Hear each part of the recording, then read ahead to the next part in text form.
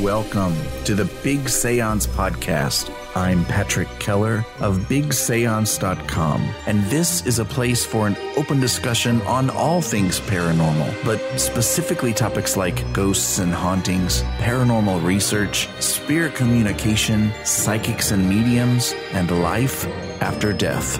So basically, anything that pops up in my paranormal world.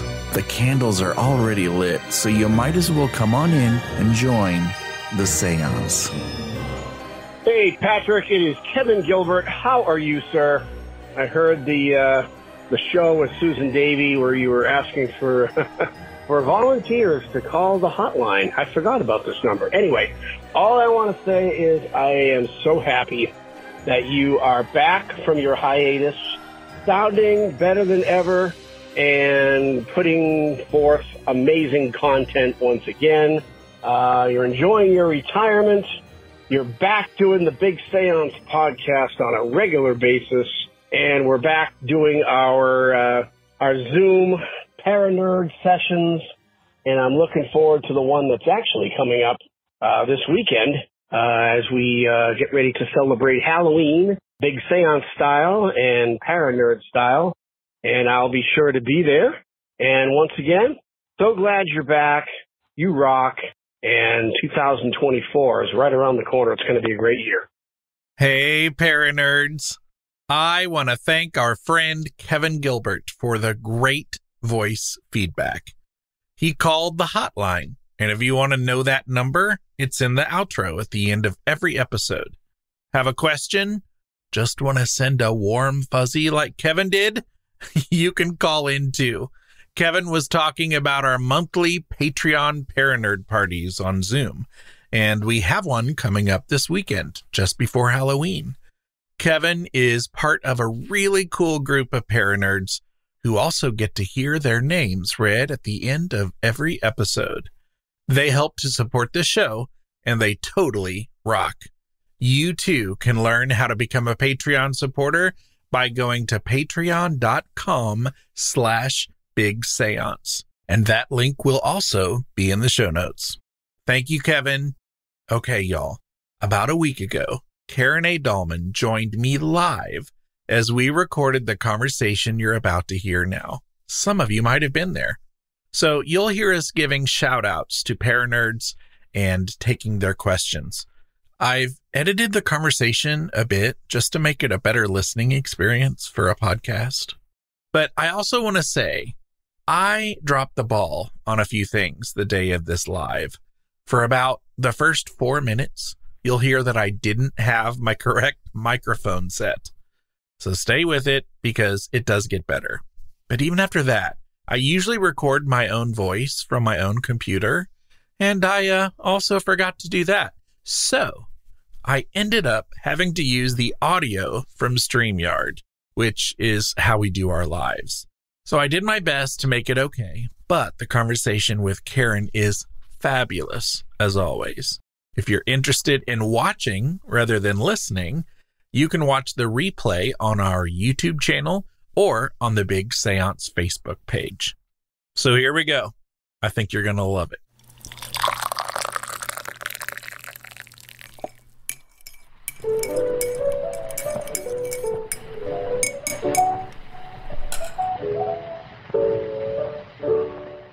Listen, I'm going to bring Karen in, but here's a word of warning, a little word of warning. Karen and I have not been in the same room for like a year. So it could be dangerous. It could get dangerous. It could get weird and scary because we haven't caught up in a while. So,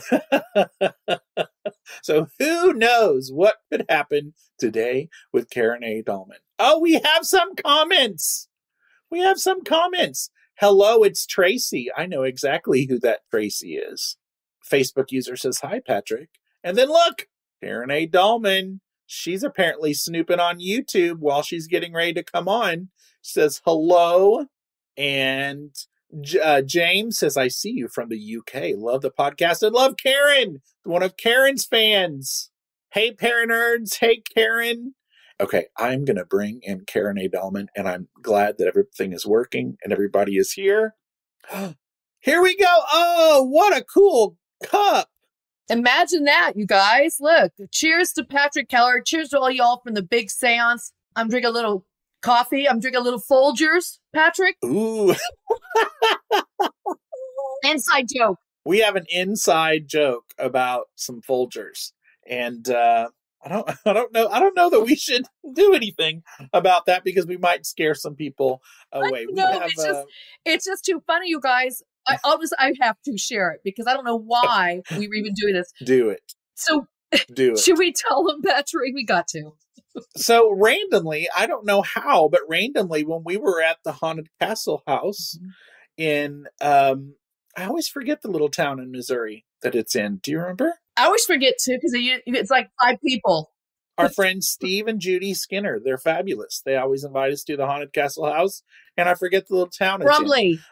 Brumley, that's right. Oh my gosh. Well, we were at our second visit at Brumley at the haunted castle house, and we took my friends the Matts, and we took Marla. Marla was there, and randomly Karen and I and the Matts, I guess, started singing the Folgers theme song.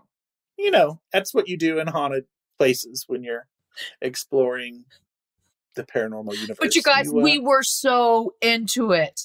And then I can't say you guys, I can't. I don't think Matt can really either. Oh, look. William joined in. It's Folgers in your cup. Except we had like 16-part harmony somehow. And yeah. Anyway, it was just silly. When Patrick and I get together, it's pretty silly. But we have similar silly humor, and that's what makes it so much fun. But also magic things happen. Oh. We have lots of cool spirit communication when we get together and break out, different talking boards. And you also are very good. Anytime, we bring friends and guests in, we have like little talking board sessions and little training sessions and things like that. It's just fun. It's not serious. I mean, it can get serious, but it's also just fun. I think when you can play, it kind of elevates the energy and it makes it that much more easier to connect. That's what I find. So that we have, and you kind of have to balance it because you get real serious and you're sitting there for hours listening to things or interacting or whatever you're trying to do. And then sort of have those bursts of activity and laughter just really makes it fun. I think we have the best time doing our spiritual investigations and ghost hunts for that reason. Okay. And I just realized right now that my microphone is my crappy computer microphone. It is. And not my microphone. Yeah, it wasn't very loud. I was going to ask you why we're not hearing you that well. Is that better, guys? Did that change it? Is it better now? Oh my gosh, let me know if my audio is better. This is the second time that I forgot to check the audio. It's really good now. Okay, so the audio got sexier. Ooh. That's good. I hope so. Somebody let me know. Oh, William says it's better. Thank you. One of these days, I'm going to get this live stuff down. That also means that the beginning of the podcast, when we put this out for the podcast, it will sound really crappy at the beginning. So that's neat. Yay! Yay! So we have got a number of things that we wanted to talk about today, and we don't have a set structure. When Karen and I get together, we just bounce all over the place. So, and we also we've left room for working in questions from the chat. Oh, somebody says sexy as hell. Awesome. Love it. Love it. It is. It's a lovely voice. Make me dance. Oh my God. That's definitely an English term. Oh my gosh. That is funny. Okay. See, we're off the rails. What are we even doing today, Patrick? Well, earlier, I was going to point out that you have the loveliest Halloween decor, and you were upset that I am not sporting Halloween, and obviously I don't have my stuff together here today. You guys, he's all about Halloween. This is what you look forward to every year, and I'm like, where's your Halloween? I should have something hanging back here. You should, yeah. I thought you put one of my. I've got an astronaut mask I could have worn. I know. I've got a plague doctor mask that makes me have to take my glasses off, but then I will be looking in the opposite direction because I can't see. So, it's hell getting old. You could have hung a skeleton behind you. I could have. Mm-hmm. I'm a slacker. Yep, I've you got, are. Lots of skeletons. So I have my skeleton cat. Today. And I don't know if this is this backwards or No, are we seeing it normally? It's forwards. You got it right. Okay. Awesome. We have this lovely book that actually Karen's cat Jack gave us a heads up on, if you will remember, 3 or 4 years ago, I think. It was longer than that. Longer than that? It may have been our first live Ouija session. It was one of our first ones. And go ahead and tell the story. It's hysterical. Oh, yeah. This is the funny one. Because I had just spent an all-nighter on my own. Yeah. By myself at the Lemp Mansion. That's right. Yes. Like, for real, me alone in the Lemp Mansion. So really cool experience, but I was like, oh my gosh, I've got this Halloween live thing with Karen the next day.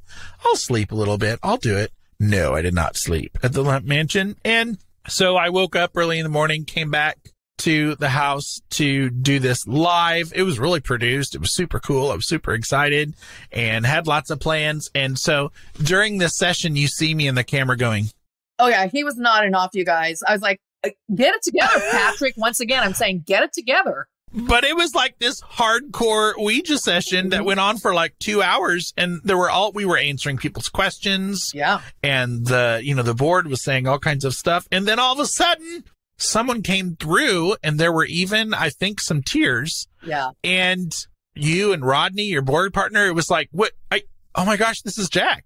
And I'm like, who's Jack? And you said, Jack's my cat. He's writing a book. And so I was like, what? He jumps in the middle of one of your, I forget who it was, one of your people that had written in. The guy was writing a book about some topic, and it sounded really cool. And Jack goes, the planchette changes, you guys. And it goes, all of a sudden it changes and it spells out, so should we tell him about the book I'm writing? That's right. And I go, that's Jack. And you go, who's Jack? I go, my cat. And then Rodney says, they were believing you until you told them that your cat is now writing a book. And we all started laughing. But you guys, the weirdest part was this. You see Jack walking down the hall. He's on the video. Do you remember that, Patrick? And yes. I had 3 cats. Only Jack walked through. And that's when Jack was talking to us on the board. It was the weirdest thing. And Jack really did write a book. And that's Jack's book that Patrick was just showing you. And Jack at the time was present on Earth. Was very much alive. And now, since then, Jack is in spirit with us and helped you from spirit too, am I correct? He did. He started the book when he was very much alive in physical form, and then he finished it when he was in spirit. That's how we finally finished it when he was already transitioned, crossed over. I love it. It was a process. It's like channeling, because so you guys, that's what you got to understand.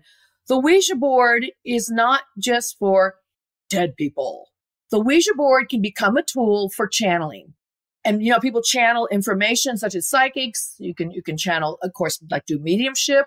You can channel spirit guides, angels, and even animals. You can tap into the consciousness of sentient beings and other dimensions, whether it's this dimension or another dimension or a parallel dimension. Let's just say it that way. So this tool becomes a way for yourself. You're doing all the channeling. You're doing all the work. You're the one operating the tool. But it becomes a technique or a format, theatrics, in which to show the channeling happening. And so this was Patrick, as we talked about this before, this wasn't like overnight I started channeling the animals. I mean, that they came to me, in 96, but I started using the board in 73. So it took that long for me to even get to the animal kingdom. And now channeling animals is very easy to do with the board. But I got to tell you about Jack's story, which was really unique. So when Jack came to me, just before we did our show, I think it was probably several months earlier when he said, I want to write a book. I was petting him, you guys. He was sitting on the floor. I was just petting him and just having my alone time with Jack, because Jack came to me as a very abused cat. I rescued him from a house with his half-brother Panzer. And I just like to spend a lot of alone time with him because he was so skittish.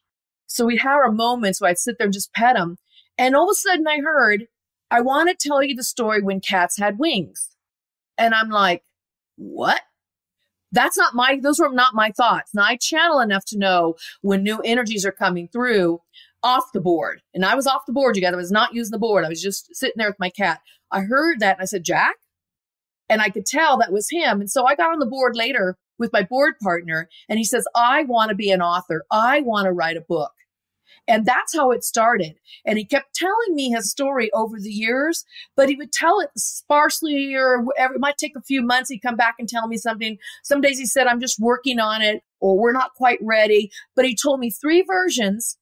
And one of the versions was really about him, how his life was before he came into my world, which was all the abuse. And I said, well, Jack, that may not make a very good story for people. And the second book, and the second story is more like how he felt like he was broken from his background, but yet I never saw him as being broken. And then finally, the third story emerged. He goes, now I want to talk about when cats had wings. So it was like he had to get stuff out first. And then he finally told me that story. And again, you guys, this happened on and off the board, telepathy channeling, telepathically, or with the board, and also in dreams, you guys. That's the cool part. Also in dreams when I finally got the final part of the story and I knew it was time to actually pin it. Now, I just said a lot there. Any questions, Patrick, or comments? Well, I'll be looking for any questions that come in, but who is this book for? Tell us who the book is for. Okay, so when Jack wrote it, we thought it was going to be a children's book. And he says, no, he goes, I want it for, he could call them little people and big people. That to him meant adults and children, big people and little people. I said, okay. So that's where the idea of making it an illustrated story. Jack always said, he goes, yeah, no, it needs to be pictures. I want you to draw the pictures. I said, Jack, I think I'd rather hire an illustrator. He says, well, you know best. So I did hire an illustrator and his name is Maz Farzan. He's on the cover of the book with us. He did such a wonderful job. And will job. you show some of the pages? Do you mind doing that? No, I don't. Okay, look at this, you They're guys. beautiful. Such beautiful pictures that this gentleman captured. And I asked Jack, I said, what do you think of these pictures? He said he's got it just right. You know, I interviewed several artists and I just thought his were just spectacular. He captured the image of the cats. He captured Jack's story really well. So I got to tell you, this is a really cool part about the story. So I'm really talking about the backstory, okay? But let me tell you this. The book is about unconditional love between our animal friends, specifically in this case, cats, the felines, and human beings. But it relates to anybody with any kind of pet, whether it's a fish, a bird, horse, it doesn't matter. It's the fact you've had a relationship with another species. And we're animals too, right? We're animals. So it's just having that interspecies relationship and knowing what unconditional love is about. And so the story is about the unconditional love between humans and, again, the animal species, in this case, a cat. But this is how the story finally came to full fruition. So I've been working on this story with Jack for quite a few years, again, on and off the board. One night, and this was last fall, I had a board session with Jack. And we were talking about his book. And I said, Jack, I think I'm ready. I've got some time to set aside. Are you ready? He goes, I'm ready. The next morning, no kidding, you guys, I woke up from a dream. And this is what I heard repeating in my mind. You know, those dreams, you hear certain songs or phrases. Well, I had a phrase. And this is what it said. And I quickly tapped it out on my phone. It said, not too long ago, but within your distant past, lived a hierarchy of angels known as the winged kitty cats.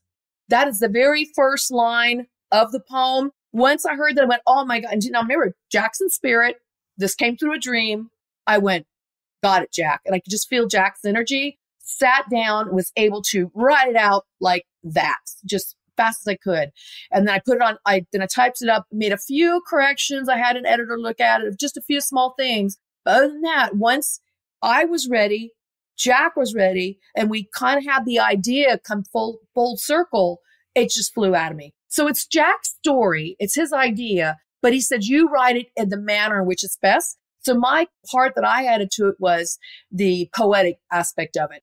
But I got to say, he started that for me in the dream. And then I picked it up and went from there. So it was really, I can't claim this book. We're co-authors on the book. Absolutely. And it is adorable. And I can also see how this book would be really helpful as also therapy if you recently lost an animal, not even just a cat, but if you recently lost an animal to spirit.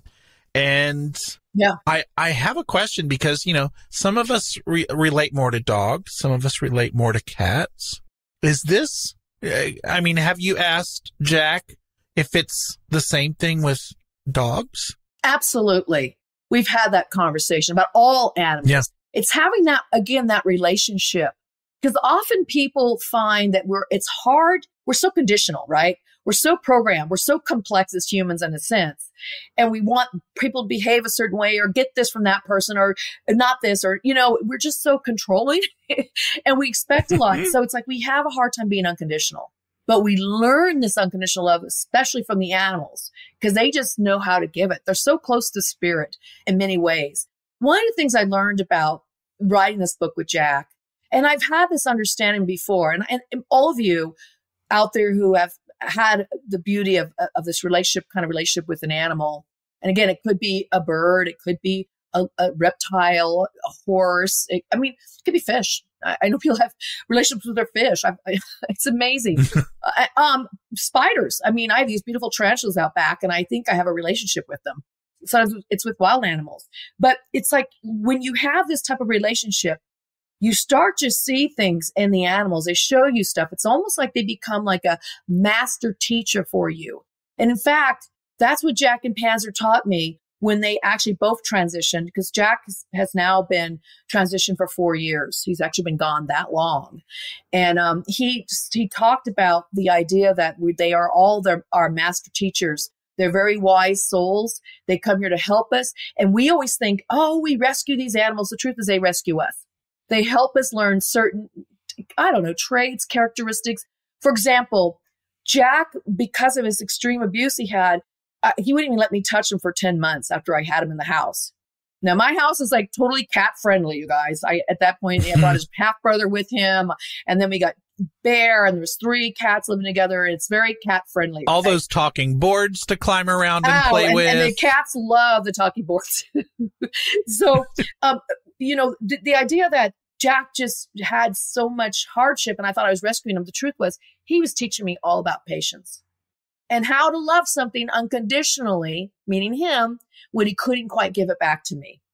So it's really quite a nice relationship when we have animals in our lives. Now people say, well, I don't do pets. I don't have pets. Well, guess what?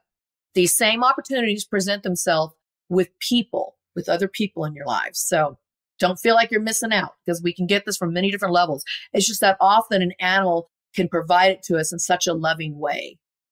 In the beginning of this book, we learn about how Jack is telling the story of kitties being angels, right? And came from heaven. And by the end, you talk about how humans, when we adopt a cat or an animal, we are their angels. So the fact that we are angels too. And when you and Jack talked about how, like you just said, teaching unconditional love, right? That touched me when I got to that part, because I was like, that is for real true. I really do think that, any of the pets that I have had have been some of my greatest teachers in teaching me about feelings and how to treat others. But they're also they really are our therapy animals for everyone. They are. They help us dig deep within ourselves and sometimes do things, become something more than we already are. Because now we're taking care of them. Now we're helping them. We're feeding them. So we are their angels as well. And Jack pointed that out. He goes, although I was broken by abuse, you always saw me as your angel. And that, when I say that just still gets me, because it was true. Yeah. He was perfect to me. I remember your dog, Meryl, and Rooney, they're all perfect, aren't they? But they all come with their own personalities that help you learn and teach you things, right? Oh, and I can tell you, Rooney has taught us 180 degrees different. Yeah, they're right? Different. Like all of the different lessons, like not one similar lesson from Meryl, completely different lessons, but yet perfect and here and a part of our life and loving it, Yeah, exactly. And all my cats are the same way too. They're the different lessons. But you know what's interesting? So what they all have told me, and I'm on my sixth cat now. So I've been having cats since I was like 22. Yeah, 22, almost 23. So I've been doing cats for a long time. So my first two cats talked to me on the board too. In fact, one of my very first cats named Hermes was a big orange cat. And by the way, hidden in this book are all of my cats. My cats are in here. I said, Jack, is that okay? Yeah, Jack tells the story. Jack's the narrator of the story, but all my cats make an appearance. And so the cat that became the angel, that the main character in the story, and they became the human that, he was the angel that also wanted to go live with humans. That is Hermes. And Hermes became that character because back in 1996, this is when I learned about animal communication, you guys, on the board. So it was 1996. I was sitting there with my board partner at the time, talking to my angel, Mary Angel. And by the way, Patrick, you know her. She comes through on all the shows where people ask questions about their deceased loved ones. She's the one that always comes through and helps bring the information through. So you've met Mary Angel. She says hello. I can just feel her back here right now. Hello. Hey, peace. Peace. Holla. Holla out. Shout out. So she goes, she's on the board telling me this. You're not going to believe who wants to talk to you. And I'm like, please. I've been talking to a lot of different beings on this board, so not a problem. She's like, no, this one is going to be different. So what happened was this. She said, okay, you ready? I said, I'm ready. The planchette, kind of like when Jack came through during our show, Patrick, it slowed down, went a different direction, and it spelled out, Hermes cat, I love you. Now, Hermes was that big fat orange cat, very much alive, sitting in a rocking chair, maybe 5 or 6 feet from the table where I was sitting with my board partner doing a session. I said, what? She goes, I told you wouldn't believe this. She goes, yes, your cat wanted to talk to you. I said, come on. The cat goes meow, meow, and you interpret it. She goes, well, kind of. She said, it's kind of like that. We feel, okay, guys, this is how animal communication works. There's a little key. You get the messages through images, words, feelings, thoughts, like Jack's words came through my mind. And so my angel said, we get it, and then we interpret it and make the messages come through. So it's like the cat spirit or whatever, because he's sitting in our chairs pushing the planchette. It's not happening that way. The angel's working with my energy to bring the messages through. So it's basically me channeling the cat with the help of the angels. In this case, Mary Angel was very active, involved in that. And she still is. She still works a lot with the animals as well. So she explained to me how it works and said, you could do this on and off the board, but I kept doing it on the board. Every single one of my cats to this day talks to me on the board. And I just got a new little kitty. Her name's BB, and she's only 8 months old. And I spoke to her when she was, I think, 5 months old, 4 or 5 months old. And she said, she talked about the other cats I had in spirit. She was very much aware of Jack and Panzer. And she said, they asked me to tell you to go take me swimming. Now, you guys know cats don't like water. And I've got a swimming pool.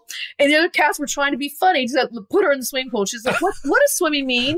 Rude. I go, yeah, how mean and rude is that? Anyway, we got a kick out of that. But she did say, she goes, I am here to take care of you. And I got to tell you guys, every animal I've ever communicated with, or even when we did sessions on it, like on your show, we've spoken to some people's pets before. The concept is this, like I said earlier, they're here to take care of us. We're here to take care of them. It's a very mutual thing, but we tend to grow more. They already kind of understand the concept of, they're just close to the veil. The concept of life and not so worried about death. They're just about in the moment. They understand that moment of living. But they all say, is what they all have in common is, we come here to take care of you. We come here to teach you. And it's amazing, this little 4 or 5 month old kitty telling me this, and at the age I am. But the reality is that she brings out, like you were mentioning, Patrick, the different aspects that are very different than your other dog, Meryl, who I knew Meryl as well. It's like, she's so different than Bear. I just have Bear and BB now, and very different than the other cats. Now, some people's animals and pets do reincarnate. And I've spoken to some of those. The thing when they do reincarnate, they still, even when we reincarnate, we have a different personality. It's the soul aspect that's there, but we also have different things we're growing from and learning, and same with the animals. So they may not be exactly the same. And people say, well, I want my cat back. And I go, well, that cat personality is gone. Now a new one comes in. It could be the same soul, but you're going to get other lessons or continuation, but it's going to treat your animal differently because they all want to be treated differently, even if they do reincarnate. I have to say, none of my cats are reincarnated to me. In fact, here's a funny thing, you guys. Panzer, my black cat, he's in this book as well. Panzer, was talking to him, and he's been in spirit for 5 years now. And I said, well, Panzer, are you going to reincarnate and go live with somebody else? And he says, well, I'm thinking I might become a smelly old dog. He always told me dogs smell funny. Sometimes they do. Sometimes they do. Yeah. Sometimes they do. Karen, where do people get this? Where can they find this? Yeah, it's definitely, it's on Amazon. It's in Barnes & Noble. And I notice Amazon now has the hard copy. Usually you used to want to be able to get it at Barnes & Noble's, but they have the hard copy, soft copy, and there's also a Kindle version as well. And this book cool. Really, I didn't know there was a hard copy version. There's a hard. Awesome. It's right. I have it right back here. It's beautiful. Really nicely done. It's beautiful. This makes great gifts for people. And again, this book is not, it's for kids because it's the kids' pictures, but it's also for adults.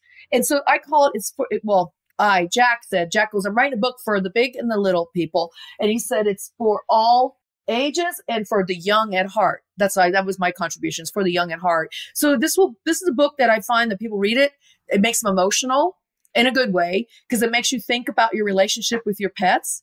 And also it's a good story. It's a fun story. And it does bring up memories, like you said. And I don't know, Patrick, did you get a little teary-eyed when you read it? Yes. And I was just going to say, kind of like I was saying earlier, I know it's not meant to be a book for grieving animal parents, but that's how I could see this really being useful. If you know someone is struggling with the loss of an animal or a pet, or a cat for sure, I could see this being something that would touch them and warm their heart a little bit and maybe help them through it a little bit. I agree. And when we wrote this together, I wasn't even thinking that. I think Jack was. I think he just knew that it could touch people. And he really likes the success of the book. You guys, it's selling all over the world. I'm really excited about it. And especially the hard copies, they're selling a lot of those. I usually sell the soft copies a lot when I'm in person. I bring hard copies and soft copies. So anytime I'm speaking somewhere, I always have all my books, but I'll have these books with me now too. But I get the feedback that everybody says they get emotional, get the box of Kleenex, but it's also helped them get in touch with something about their animals, whether it's an animal that's alive or an animal they've lost. But all of us, and we get to a certain age, you probably lost several animals, as I have, when you start getting up there in age and years. We just don't have to quite go there what year that is. Yeah, I always think to myself when it's time for me to cross over, whenever that is, it's going to take some time before I get to that life review, before I head on over there, because I've got a whole, line of pets that I'm going to be either seeing or looking for as soon as I get over there. I think you will. And I think you're also going to be pulling some shenanigans. That's what I think too, in spirit. Oh yeah. Oh yeah. Oh yeah. I'm going to be coming back, y'all. I'm going to be coming back and having some fun here too. And I know that's childish, but no, it's not. That's my plan. But that's funny. That's funny because that's how you are, and we do investigation. I spend my whole life looking for communication from spirit. So I'm going to help some peeps out and I'm going to return the favor a little bit.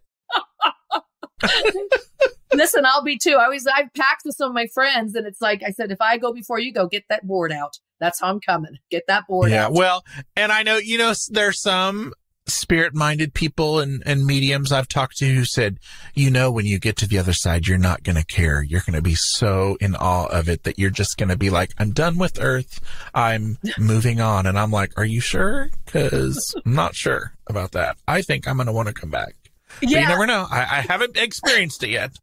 Yeah, we don't know. But some of the people I talk to who have transitioned, they do say that it's like so different that they really want to not hold anybody back. I mean, the people that are grieving, they kind of do want to move on. But I've still had conversations with some of the people, and some of us all know, like Rosemary and Riley. And I have no doubt that you can do that without coming back, Yes, but correct. Especially like when you think about the forefathers of spirit communication and paranormal research and scientists, if their life work is surrounding themselves with this question of life on the other side and being able to communicate with others, I would think that it would be okay for them. They would also have the interest of maybe coming back to visit every now and then. Absolutely. I mean, just through other people that can channel. I mean, there's quite a few through history that have done that, been able to channel through other mediums. And think about it. When you get a reading and you want to talk about your deceased loved ones, the ones who are in spirit, they will come through. Doesn't mean they're stuck. Doesn't mean they're not in the light. It just means that they can still reach you. They can hear you. I think one of the most beautiful ways I've heard about the afterlife explained to me, it was when Rosemary Ellen Guiley had transitioned. Mm-hmm. And she's been gone for 4 years now as well.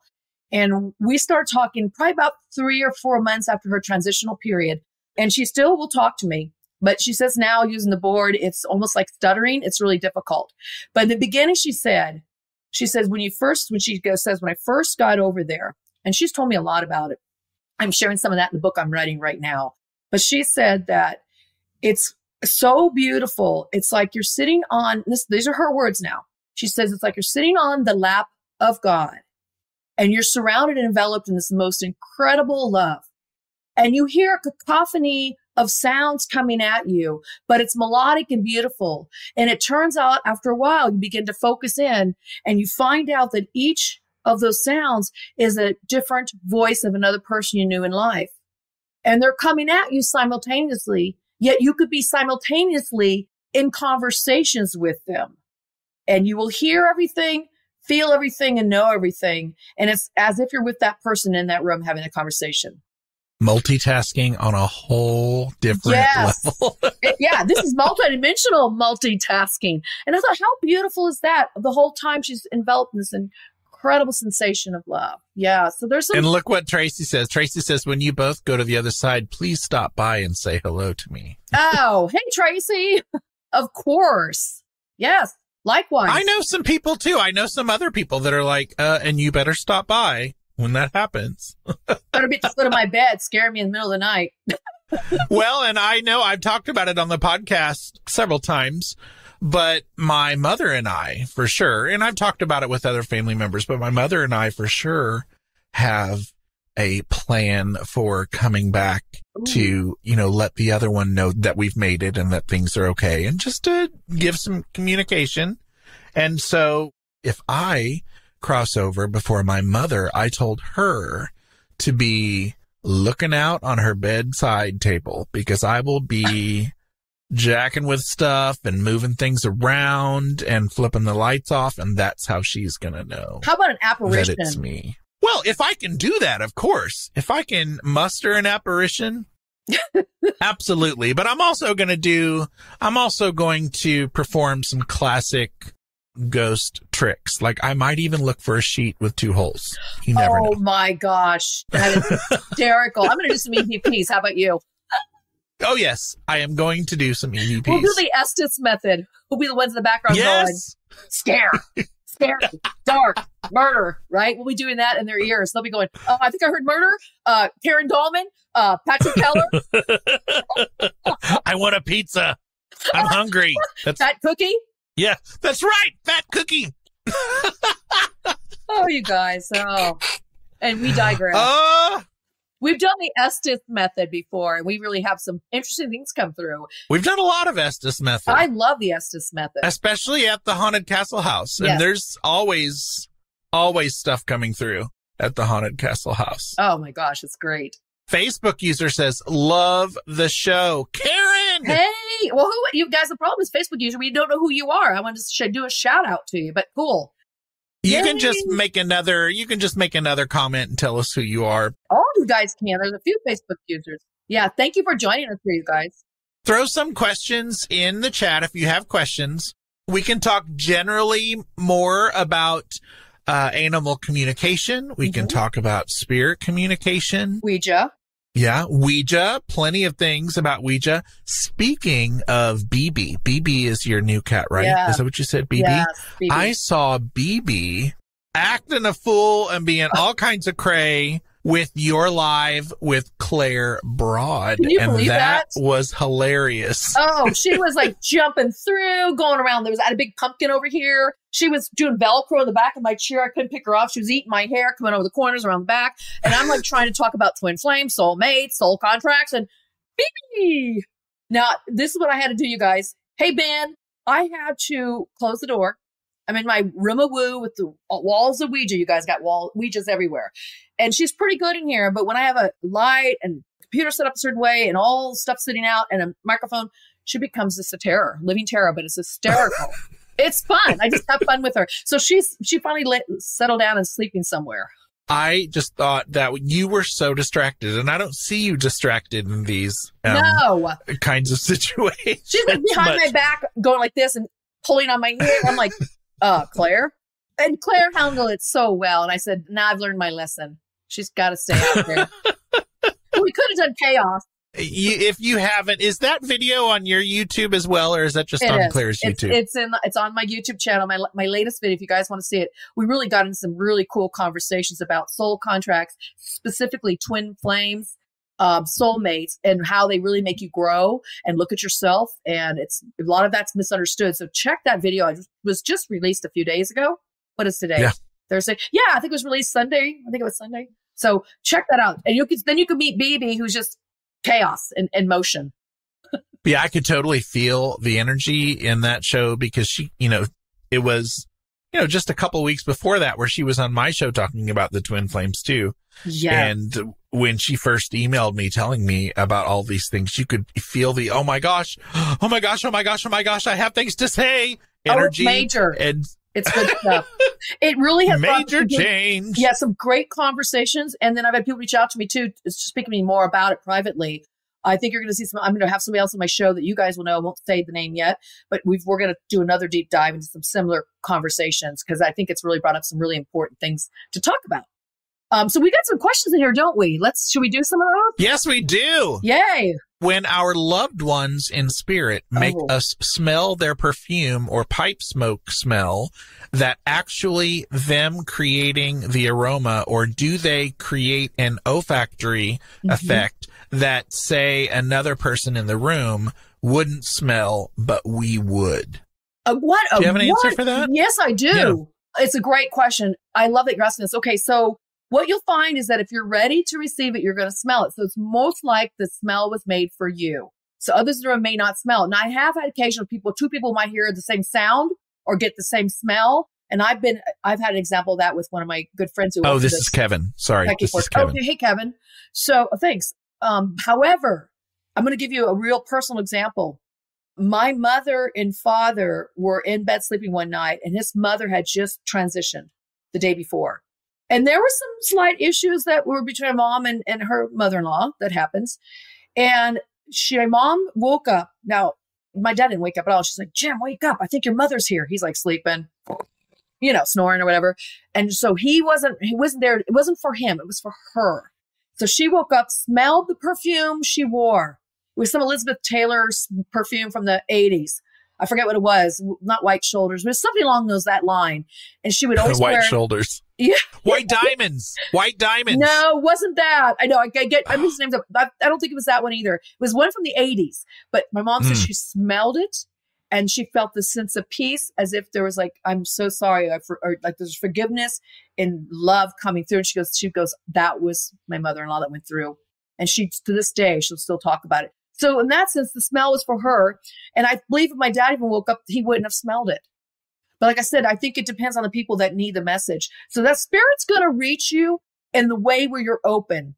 And if you're good at getting smells, which I'm sensitive to smells, I will get smells. For a while there, I was getting a smell of cigarettes. I don't smoke. Nobody I know smokes, at least now in my life. And I have a friend who transitioned, gosh, it's been 6 years now. She used to do the board with me. Her name is Rhonda. She's in one of my books. And she transitioned. Yeah, you probably remember who she was. And she used to smoke. When I get the smoke smell, it's her coming around. Usually get a message or I get a feeling of her. So yeah, that's for me to get. So what a great question. Yeah, I've always, I'm not super, and I know everybody has intuitive skills, but I'm not a medium. But I do feel like smell, like I'm very nostalgic when it comes to smell. I love to eat. I love me some delicious smelling things. I think that might be one of my strengths is smell. How about hearing? How about hearing too? I think you're good at hearing as well. That could be it. That could be it too. I don't know. So this one is Ben. Oh. Okay. I've been using my, I almost said lemonade. How do you say this? Cards. I know which cards he's talking about. Those are beautiful tarot cards. They're gorgeous. Okay. So to do an animal communication for a friend and her 2 cats, any tips for basic mediumship when connecting with them beyond the cards? Okay. This is, I want to talk about the cards first. So I have a good friend of mine who also you guys, when you get older, everybody starts dying, I guess, they start leaving. I mean, it's morbid, but it's true. You just start having more friends. So a friend of mine, she transitioned the same year that Rosemary did. It was 2019 in October. Her name is Cher Lynn, and she was on my show. She's a mystic artist. This is like going way back now. We did a show together in 2018, I think it was. So you can watch her. But she has these most beautiful cards. They're actually oracle cards. And so I have a deck of her cards, and I use them all the time. She taught me from spirit how to use my cards to do communication with a person or between 2 people where I'm just the person instigating it, mediating it, and or with animals. You were probably instigating a little bit too. Knowing me, I'm instigating it. Yeah. True. Called me out. But you can use cards to that communication. Now you ask off the cards or off the board. So this is really good because this is what I've learned. If you want to do animal communication, people communication is a little more complex. And animals' energy, this is what makes sometimes difficult. I don't want to really put that in your thoughts. So they're saying, say it differently. This is what makes it a little more, stretching yourself to do the animal communication. It's a very subtle energy. If you've ever worked with the plant shed on the Ouija board, when it starts moving, you just feel that little bit of pull or tug and you follow it. So it's a very, very, very subtle energy. The same with animal communication off the board. The best way, hands down, to start this process, and I do have an article about this in more detail on my website, KarenADahlman.com, is to sit there like I was with Jack, alone time with that animal, petting it, letting it relax, and allowing yourself to relax. Petting an animal actually changes our chemistry. It relaxes us. It gives us a sense of peace, especially when we're connected to the animal. Doing that allows you to take it down some notches, allows your animal to connect with you, and just be open to what, like when you read cards, you read the cards, but also you're open to what else comes into your mind. So you allow those things to come in. You might feel it in your body. You might get a sensation. You may get a words. As I got from Jack was, I want to tell you the story about when cats had wings, full sentences. By then I was already channeling off the board with the guides. So it's like you start feeling things. You might get a smell, the taste, the touch, the sensation, words, and start trusting that. Now, when you do any kind of channeling, you don't go, oh, that's for real, until you've worked on it for some time. Keep notes of the times you sit down with your, let's say it's a pet dog, and you're taking these times alone. Put the date down. I sat her quietly. We did 15 minutes alone. I felt this. I thought that. I heard this. Or maybe you got nothing. That's fine too. Maybe it's just the way your body's relaxing into it. But you got to make that connection and then allow things to come in. And see, the thing was, with that, people don't trust themselves. I get it. I don't want to either in the beginning. I didn't want to, when I was channeling off the board with the guides and doing verbal communication, which I've done on some of your shows before, it's like, it's hard to believe, oh, I'm making this. You just go, I'm making this up. That's what it's going to feel like. But over time, you start to sense and learn what's yours and what belongs to something else, such in this case, an animal. So be patient. Take time with that. Another great question. And I have to say, sometimes when I'm with Rooney, but I've also done this with Meryl in the past. Sometimes, when we're together and things are quiet, or he's on my lap, or we're out on the deck or something, I will, in my head, try to send a message and see what happens. And I do think it's not ever huge, but I think there are subtle connections that we make. Like, I will ask Rooney if he wants to take a WALK, and I can't say the word out loud because he'll hear it and freak out. Yeah. But when I ask that question, he will freak out and get incredibly excited. And so sometimes... So you're doing it telepathically. I'll ask him, and sometimes I'll get a little, and I'm like, oh, did you hear me? Do you want to go on a WALK? Yes. Or, if he wants to EAT or go OUTSIDE or something like that. EREAT. Might be, yes. So that might be a fun trick for people to try as well. And that right there is the second step to it. You start first by letting them come to you, then you start interjecting. So Patrick, you see, you're already doing these things. Everybody's already doing it. They say people have a green thumb or really good with plants. Trust me, they're feeling that plant's energy. They're connecting with it when they take care of it. You can do this with animal life, wildlife, vegetation. I mean, this is some of the strange levels, I call it strange levels of weirdness, that I'm starting to talk about in my 5th book I'm writing right now, which is about connecting with all kinds of sentient beings through their consciousness. So this is what we're getting into now, and it can be done very silently in your mind. Sweet. I think this is going back to Kevin, who asked about the perfume. So he said, thanks, Karen. After my mom passed in 2009, my home was filled with her perfume. Oh, absolutely. I just got chills when you wrote that and I heard Patrick read it. Chills. That's a confirmation for me. When I get chills, you guys get those too. I know when something's truth, it just resonates through my body. And then I know when it's like so spot on, it goes like down to my toes and I can feel it. So you use yourself. I call myself the walking Ouija board, because it's not just the board. The board's doing nothing. These are all neutral behind me, you guys. It's me. I've learned to fine tune a lot of my senses. That's what you're doing. And the board just helped me make it more demonstrative and to realize I could do this without the board too. So yes, that's what's happening. You're smelling something that she knew she could reach you to tell you it's okay. What a lovely experience. Dreams. Oh my gosh. They love to come in dreams. The animals do. Humans do. They will come in dreams where it's so lucid. You're like, God, I was with my grandmother last night. Yeah, some really cool stuff like that. Hi, Jeffrey Peck. Hey, Jeff. Woohoo. The last live I did was with Jeffrey Peck. I was also a hot mess at the beginning of that. Did he push you to do, Jeffrey, did you push him to do that? Because Patrick usually won't unless you say, nudge, nudge. Push. I don't remember if Jeffrey pushed me to go live or if I said, because I had come off of being on hiatus, right? Yeah. So maybe I decided, hey, let's, have a big rah-rah, do something live. But I really don't go live enough to be practiced enough to... I really need I need some practice with this. This is why I come on every now and then, and I tell make sure you choose the sexy microphone. Make sure you have your camera working, which you didn't have today. No, none of those things. That's okay. And we've been prepared for this. I said, "Where's your Halloween stuff?" Yeah, I just didn't prepare enough for it. So, Bill says, I every so often have one or both my dogs appear in a dream. They normally just do like they usually did and come over to me for attention. Does that mean anything other than I'm thinking about them? Well, okay. That's a good question. It's a great question. Yes, of course you're thinking about them. And sure, your subconscious mind is thinking about them and you miss them. But think about how it might work both ways. And this is what I always say to people. So yes, we have dreams, and dreams are really to work out stuff of the day, residue of the day, or you're the character in every dream. The dog really represents you. So look at dreams on many levels. There's not just one way of viewing this.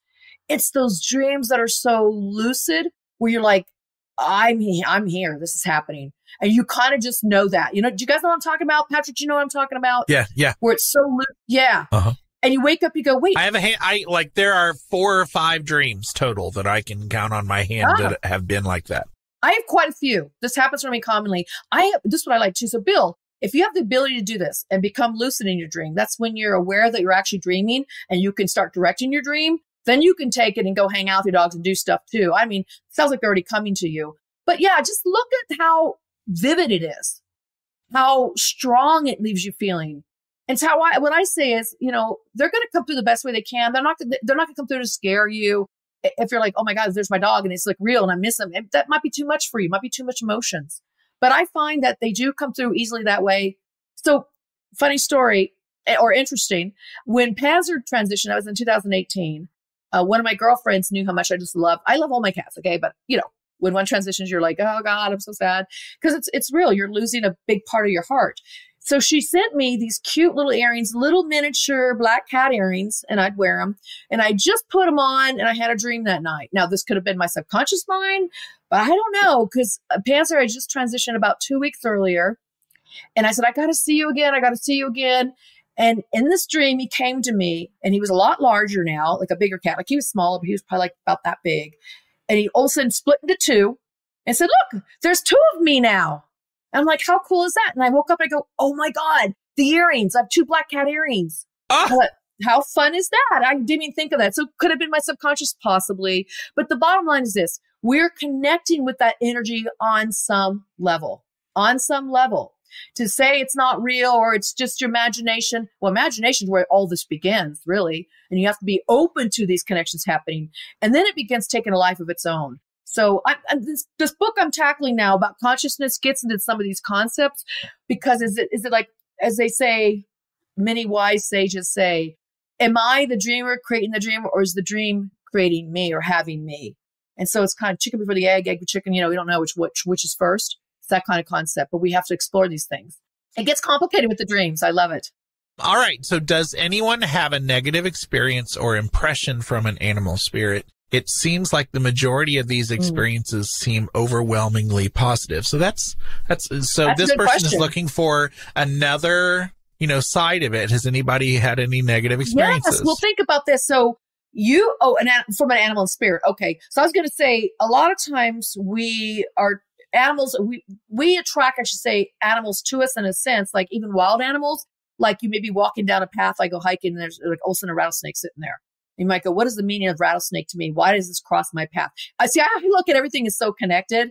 Everything has a purpose in place. So that's in this realm. You're talking about in another realm. So I have heard people talk about, when you say animals, we have to be really, I don't know if you're talking about normal animals or you're talking about like cryptids, because people do have some crazy experiences with animals in another dimension. I guess you could call that spirit. They're not in our dimension.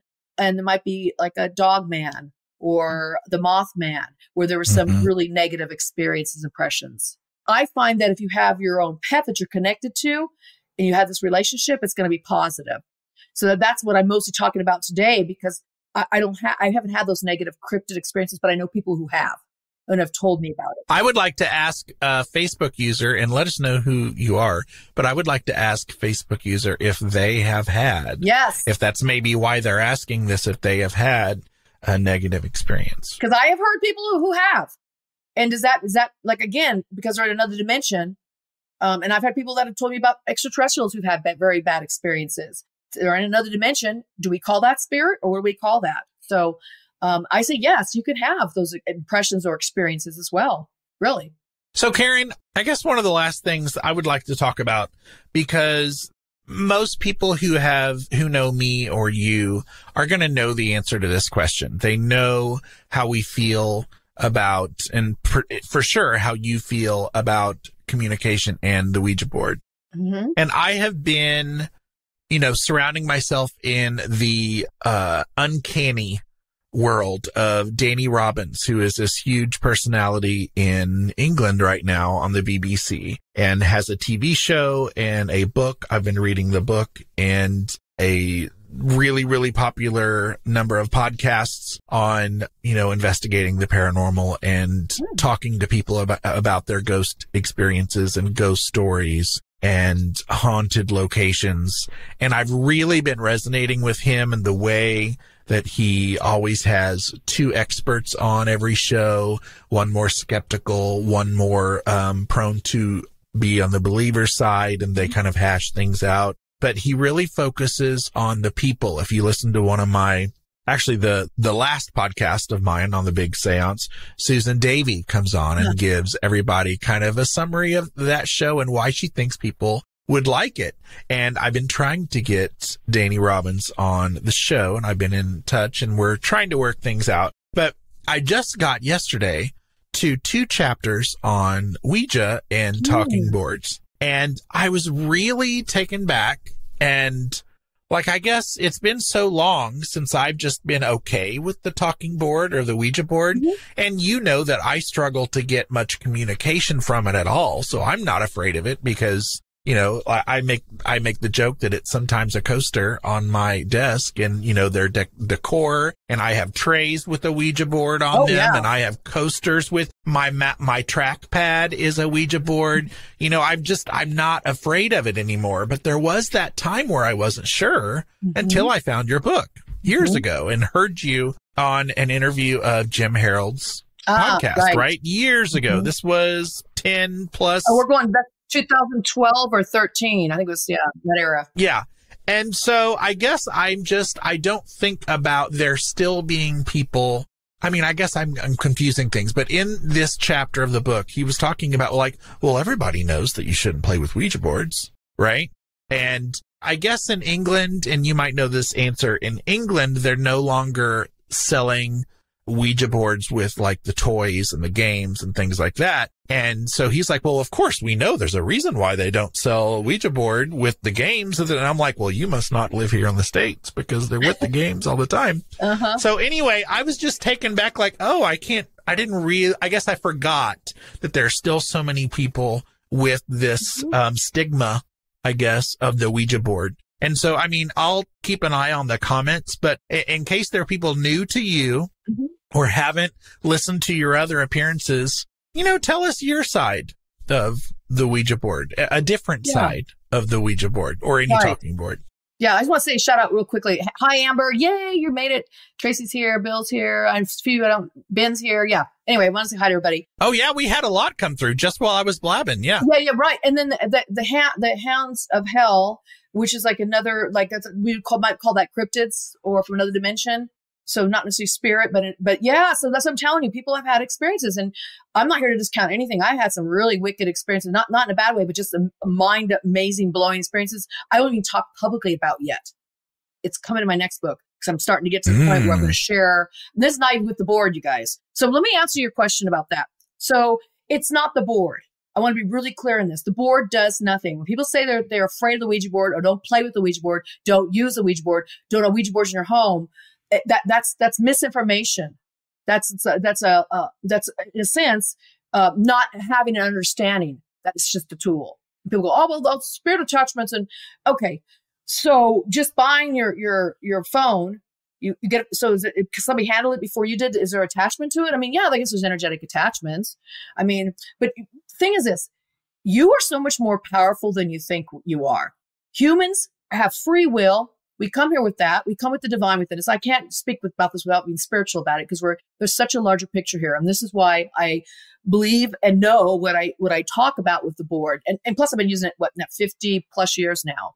I'm starting my 51st year. So my thing is this, it's like, it's not the tool, it's yourself. If there's a fear of a tool, well, don't use it. But to say that's the same, that means that's the way it should be for everybody is really showing your own fears. It's really projecting your own fears to others so they will accept you or be in the same boat with you. And I'm the kind of person that says, I don't want boundaries. I don't want boundaries in terms of having myself limitations of what I'm supposed to do and not do. And so I think because I was so young coming into the board, it was never, Santa Claus gave it to me. It was never touted as something negative. I was a Catholic. I was going to church. I got it on Christmas Day. Go to church today, coming home using the Ouija board. It was never feared for me. So that gave me a heads up with this tool. So it was always just something I could use. But did I think there were spirits in it or attached to it? No. And even if there are attachments, I don't let that affect me because we have the power of putting up those kind of spiritual boundaries. So I always say when people say those things and they seem very advanced in their teachings, and they can be, there's just one area of their life they're not so advanced in. And we're all not good at everything, okay? And there's so many spiritual things I don't have. I can't even put my foot in. I can't say, oh, yeah, I know about that because I don't. But I can say that if we look at this as just a tool, a neutral device that we use, check the user, the operator of the tool, and your own fears. Because what you believe is what you're going to receive, and what you fear, this is what you're going to get because it's for your own projection. This gets back into the whole idea, was that smell for you or for everybody in the room? Or was it something that was created inside of you? This gets into the consciousness and awareness. How do we know that we're not actually in some kinesthetic, psychic way creating these experiences? I'm not opposed to ideomotor. All I can tell you is the information that comes through a board, and my channeling is quite accurate and very good and very helpful for people. So when I try to break it down and go, this, I don't know. I'm just going to tell you what I get. But to say and to limit somebody on what they can and can't do, or just put a clause or a statement out there, not even a clause, a statement and saying that is wrong, it's really speaking to their own limitations. So look at that, check that with them, and go about what feels and resonates for you. If it doesn't resonate for you, then don't use any tool. Don't use anything that doesn't resonate for you. I have friends that hate smartphones. So what do? They have dumb phones, flip phones, right? Because it doesn't resonate for them. And I don't say that's bad. Don't use it. You're lacking in communication or technology. I just say that's as far as you choose to go with technology. Fine. Not a problem with that. So see it that way, you guys. It's really you. It's you who uses the tool that matters. It has nothing to do with the board sitting around me. I have 86. Has nothing to do with that at all. It has to do with yourself. I happen to love and know how to channel using this tool. And I also know how to channel off the board. And coming from a paranormal kind of investigator side of things, especially when those people, like I would say Danny Robbins, he is on a search for finding answers. And I'm just thinking, if you're not worried about an EVP session, if you're not worried about using a spirit box, if you're not worried about communicating with a K2 meter, then I'm like, why would you be worried about, to me, there's no difference. It's so weird. Now that I've been on this side of things for so long, I'm like, it's weird that people would be concerned about that if you're not concerned about the other things, Well, it's even when mediums say, oh, don't use board, but yet what are they doing? They're going into the unseen dimension and bringing through information. I'm just doing theatrics to show you how it looks on the board. And that just happens to how it works for me. So what's the difference? So that always makes me laugh too. And this is just old school technology. There's no batteries. There's no electronics because it's us. We're electronics. We are electrical systems. We bring through the information. And what you're talking about, all these electrical devices, you're going into the unseen dimension with new school. It's technology. So it's really, I don't even have to say anymore. It's because it's just, again, I have to look at this psychologically. It's showing me somebody else's own fears. That's where their fears are. That's not my fears. But if those are your fears, I will respect that. I love it. Thank you for talking about that again, I guess, reminding us of these things. And Amber, you rock. She does rock. We love you, Amber. And then Facebook user says, my outlook is like, I have no clue how to use a chainsaw, but some people can carve ice sculptures with one. Beautiful. Great example. So I guess don't knock someone using the Ouija board if that's their thing. Right. Yeah. But I can tell you, I can't cut ice with these. Yeah. Not that sharp. But that's a great analogy, right? There's tools. And if you want to go extreme, you can talk about guns. Guns don't kill people. People kill people with their guns or other things or other instruments. So really enjoying all the information being given today, William. Thank you. Glad you joined us, everybody. It was really nice to be here with you guys in the parlor, on YouTube, on where else were we? Facebook. Yep. Everywhere. If you missed the beginning, you really need to check out When Cats Had Wings, which is Karen's book that she co-authored with her cat, Jack. Mm-hmm. And Jack gave us a heads up about this book like 6 years or more ago, probably. On your show is where he announced it. On this show. And I had no idea he was going to do that. He just jumped in. We're doing a live Ouija session. We did several of those with you. He just jumped right in and wanted to tell everybody. Yeah, we had some good fun then, didn't we? We did, but you don't have to use the board anymore since then. No, you've pulled away from the board with all of your communication. Correct. And so I'm channeling more. I do a lot of readings for people and I'm not even using a board. I'm just channeling whatever with the information as it comes through. So you don't need a board. You guys don't need a board. You can do this without it. And Jack's story came through telepathically again via the board and via dreams and just sensing him, feeling him, and just getting messages that way. And so really we are all our own walking Ouija boards, I said earlier, which just means you are all it's just superpowers, which are not really super, they're natural. We have all these senses, clairsenses, what they call them, within ourselves that we can develop. And we were talking earlier about Patrick. I think some of that I see with him is the smelling and his ability to hear. And that could be from your musical training as well. And maybe that's why you're a musician. And maybe, and that's why I tend to rely on tools like EVP and exactly. Estes Method and Spirit Box, because that's a sense I can use and feel comfortable with. Exactly. We all have these abilities and we just develop them. And just the Ouija board has been one way I've been able to fine tune, hone them, and develop mine even more so, because the tool really helps you. I found as I used the tool, all those abilities, those clairsenses started developing more and more. And I began to trust to receive the messages.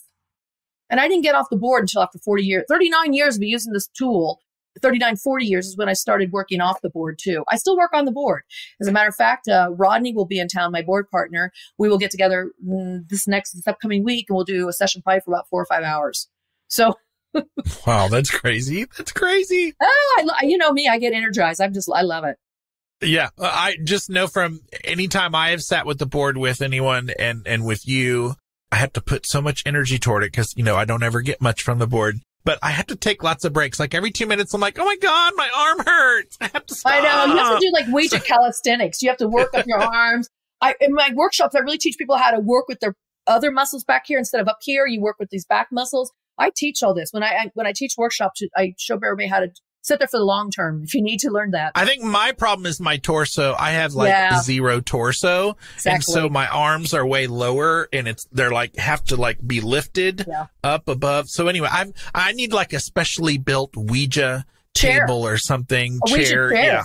There you go. There you go. A perch, if you will. I usually call my piano bench a perch because I always have to have a higher piano bench. Okay, that's not a bad idea. You could invent something like that for yourself. Yeah, the kids at school will be like, Mr. Keller, do you need us to get your perch? Oh, that is so precious. Well, if you have any final thoughts, give us your final thoughts, but also I put up the banner with your website, which is KarenADahlman.com. And in the show notes of this episode, anything we talked about, including some of the articles that Karen talked about from her site, we will put those in the show notes, as well as some of her recent appearances, because she has been, I don't know if it's been 10 times yet, but you have been you've been on the show a lot, if not more. You and I used to host the Halloween thing together in the very beginning. Yes, we've been on some other Halloween specials with another medium. Well, we've done a lot of shows actually. We might be above 10. Yeah, might be. And we've done some shows that we've done a lot of appearances that aren't even on the podcast. Right. You've been on my show. We've done a lot of live shows with the Ouija board. We've done a lot. Yeah. We have done a lot together. If you guys want to see that video, you might want to link to this, Patrick, the one where I talk about my book coming out. And that's where I show the video, the clip from your video of Jack walking through the message we were receiving. Yeah, I was like, what? I mean, can't make this stuff up. It's just the way it goes. So final words, you guys. One thing, we didn't talk so much about the Ouija board until the very end. The Ouija board is just a tool. You're the one that operates this tool. You're the one that does all the work. And I'm going to call it channeling because that's what you're doing. It's really important to understand this channeling on the board is no different. I don't care what other people tell you. I don't care what people with their own fears or limitations will tell you. It's just a tool. You do all the work. You use it in a way that allows the energies to connect with you.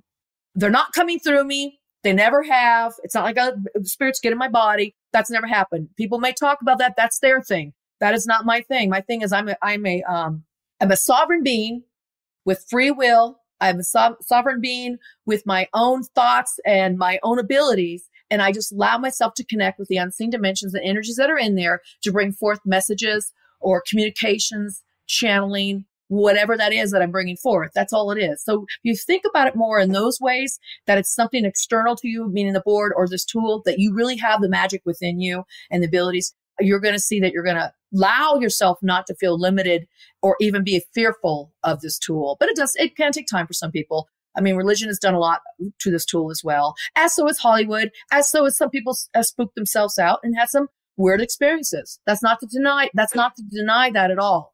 But what I teach is how not to have that, but to have positive connections with your higher self, your inner self, your animals, spirit guides, transition loved ones.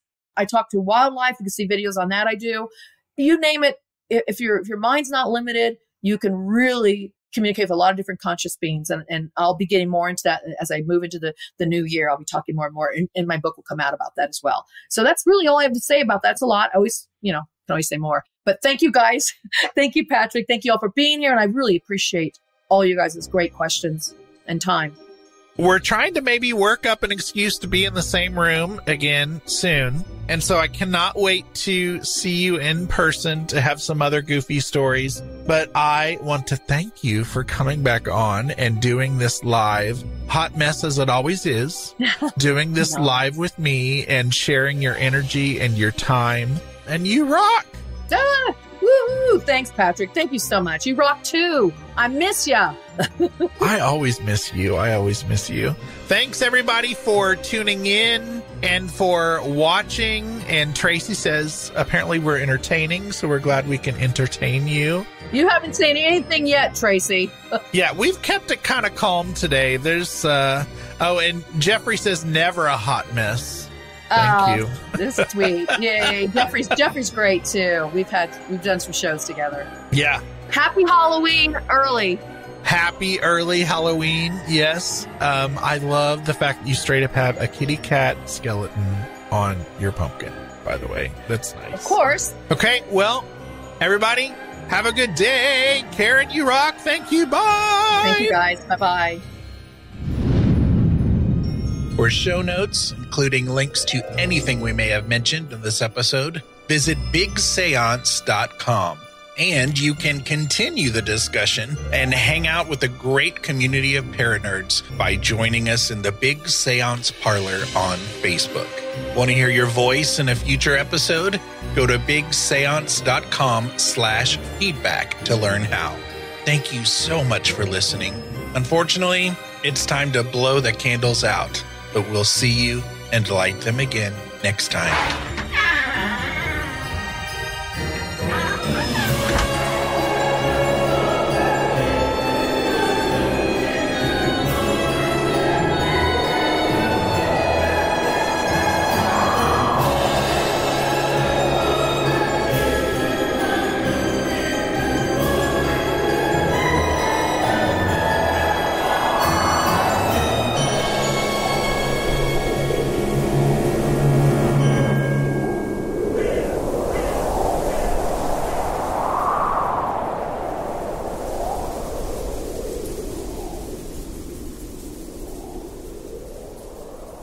Thank you to the following super paranerds who support the show at patreon.com/bigseance. Jennifer Scanlon, Michael Henson, Daryl, Anne Marie Sullivan, Natalie N., Kim Robb, Josiel Lorenzo, and Susan Davey. My supporters at the parlor guest level, who can be found at bigseance.com/parlorguests, are Anne Rekovich from OzParatech.com, Dina DeCastro of Dina DeCastro Astrology, Janae Michaels from Grey House Tarot and Farm Artifacts, Amy Park Gedicke of AmyParkG.com, Lonnie Scott from WeirdWebRadio.com, Lana and John of Carbon Lilies, Midge Munster from MidgeMunster.com, Heather N. of DancingBeeAlchemy.com, Diane Razmataz, Tracy King, Andrew Watson, Amy Taylor, Christine Rath Selhe, Mindy Kentop, Hope Battaglia, Cass and Bailey, Melissa Armour, Janet Shaw Binns, Bruce Williams, and Christopher Kohler. And I currently have 4 awesome listeners who support the show at the $10 level, which isn't even a thing. Those awesome paranerds are Glenna Becker, Steve Skinner, James Wilfong, and Peggy Hagen. I also have 3 awesome listeners who support the show at the completely made-up $20 level. And those awesome peeps are Norman and Linda Keller, that's my mom and dad, and Kevin Gilbert. Thank you, paranerds.